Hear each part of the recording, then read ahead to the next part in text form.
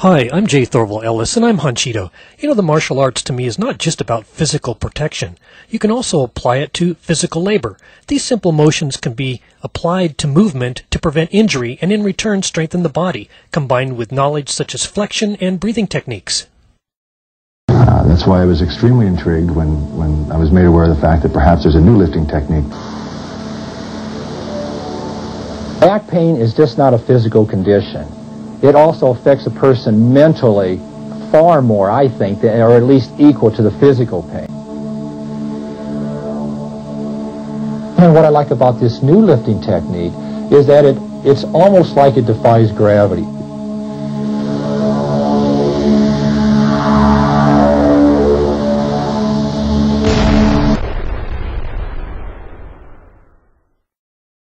Business is one of high volume, large bulk, and by its very nature is inherently dangerous to both our employees and our members. We're always looking for ways to increase productivity. One of the ways to do that is to use correct lifting techniques so we don't damage our most valuable asset, which is our employees. That's why I was extremely intrigued when I was made aware of the fact that perhaps there's a new lifting technique that can be ergonomically sound, biomechanically sound, and much more efficient and less damaging. I went down and tipped it. It's easy. There's absolutely no feeling in the back whatsoever. By simply dropping down to one knee, keeping the back straight, pulling the product up toward the knee, into your midsection, getting a firm grip, keeping it tight within your center of gravity, and instead of going up, you step back. We usually find that for the most part, people's pains and symptoms will be more severe. It will take less injury or less trauma for the pain to reoccur, and also it generally takes longer. I did a whole pallet's worth, and I think I was about halfway through the pallet when it went. But it was an oncoming thing. I felt it come on. That is starting to affect the disc. As the disc gets swollen, over a period of time, maybe it can pinch a nerve.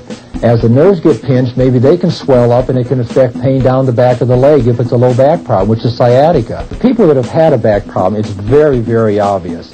Back pain is just not a physical condition.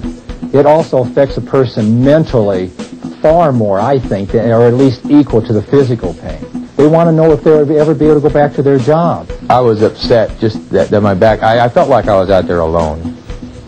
You get to feeling like that after a while. You lose your self-esteem because you can't do anything. Twisting is a very, very dangerous thing for your back. So remember, along with the leverage lift, keep in mind that pivoting is very important. Hold the weight into your body, that is your center of gravity or stomach. By pulling it against you tightly enough, you can bend the knees and pivot and change directions. Depending on what you're lifting, there are many kinematical combinations that can be added to the leverage lift. In Haunchido, you learn to flex instead of using strength. By developing effortless motion, you are more relaxed, maintaining stamina and longevity. Using your breath properly adds to strength as well. The truth is, strength should be used to protect you from injury, not used to lift an object. Effortless motion is the key, rather than using the standard lifting stances that cause awkwardness.